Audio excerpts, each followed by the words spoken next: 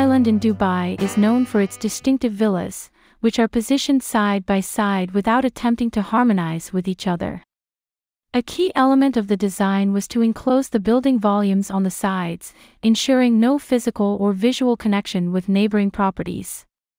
Instead, the buildings extend towards the sea and the garden at the rear. This approach maximizes the building height and results in a series of unexpected hollowed-out spaces within the building structure. These spaces, some with roofs and others open on the sides, serve as outdoor lounges on the ground floor and expansive private terraces connected to the master bedroom, complete with a jacuzzi. The building adheres to a strict geometric design language, and the choice of materials adds an impression of subtle strength and durability. The entrance hall, which spans 3 stories, not only provides a grand entrance but also frames a breathtaking view of the sea. It serves as the central hub of the house in terms of circulation.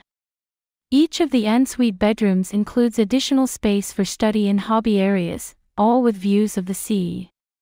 The design also incorporates intermediate spaces and gardens throughout the property, enhancing the overall living experience.